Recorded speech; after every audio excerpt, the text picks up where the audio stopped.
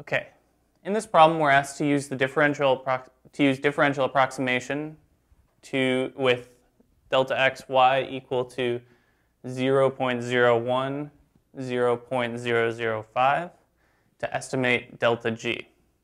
And we're given that our function g of x, y is equal to 7x times the quantity y squared minus 5, and the point P is equal to 3.36. So we know that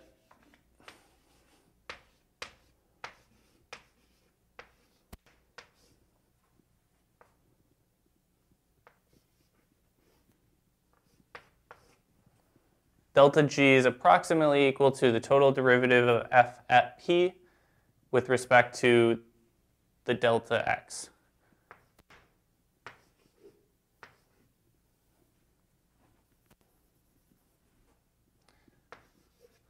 Sorry, that should be the total derivative of g at P.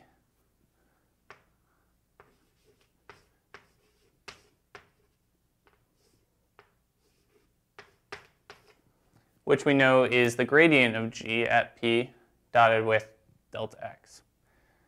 So first we're going to calculate the gradient vector. So we're going to find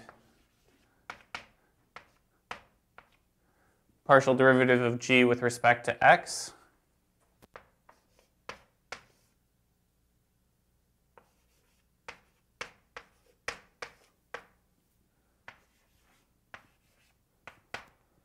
And the partial derivative of g with respect to y.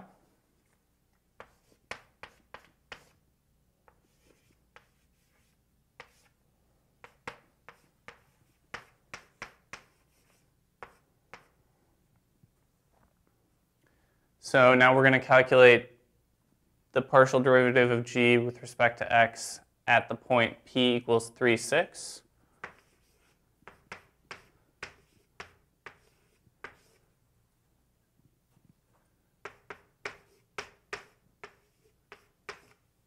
Which is equal to the quantity 7 times 31, 217.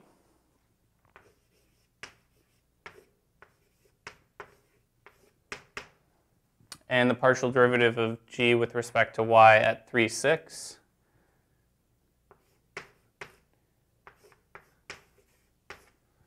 Which is equal to 14 times 18, which is 252.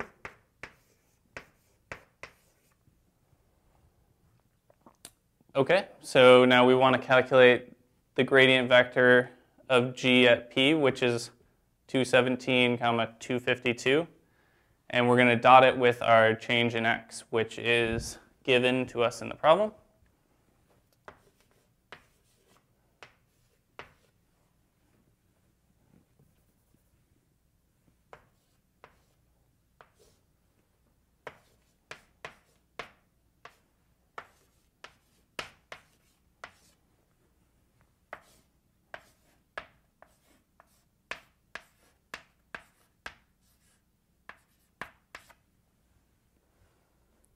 And we get that delta g is approximately 3.43.